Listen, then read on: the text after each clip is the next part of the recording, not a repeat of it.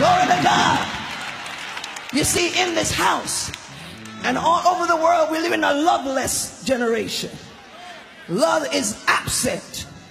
All we know is what we can get and what we can get the other person to do for us, or you do for me, I do for you. I need you and you need me. There's no such thing as love anymore. And what we get out of relationship, it's not good. But when God loves you, it's goodness.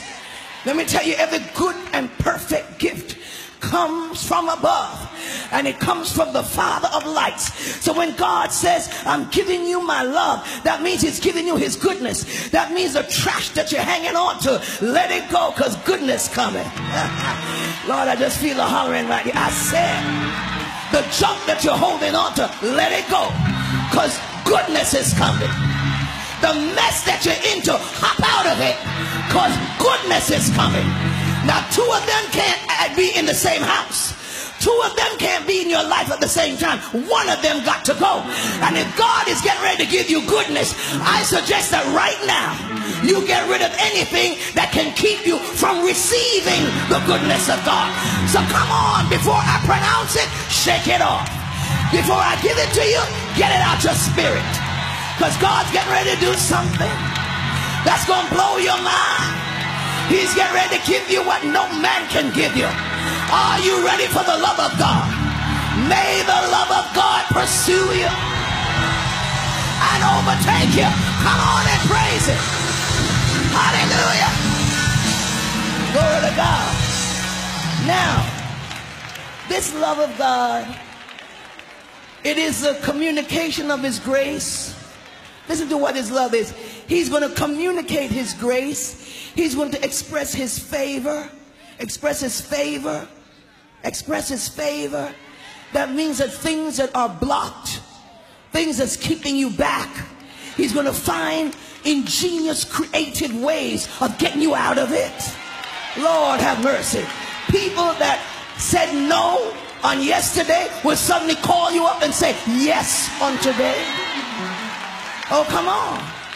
Things that were seemingly so far away from you will start running after you. Nobody can do that but God. Not only his grace, but his comfort, his consolation.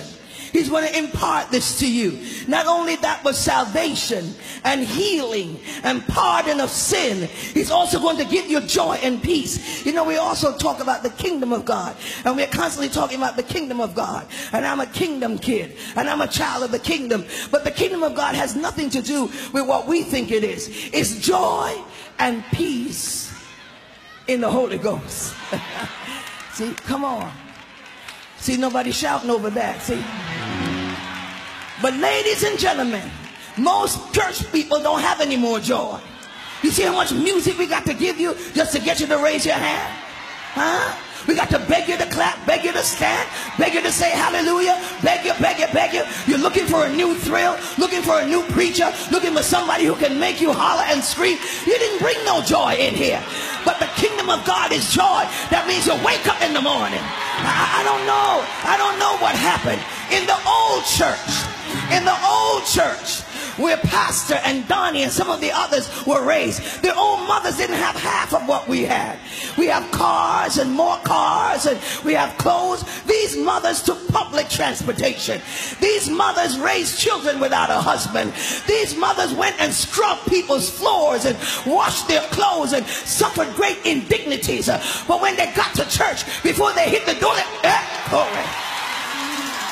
I know you all think that's churchy. That ain't churchy, honey. That's something that's missing in this modern day. Sitting down, writing in your Bible, looking intelligent generation. Oh, but you ain't got no joy. In the midnight hour, you ought to be able to say, ah!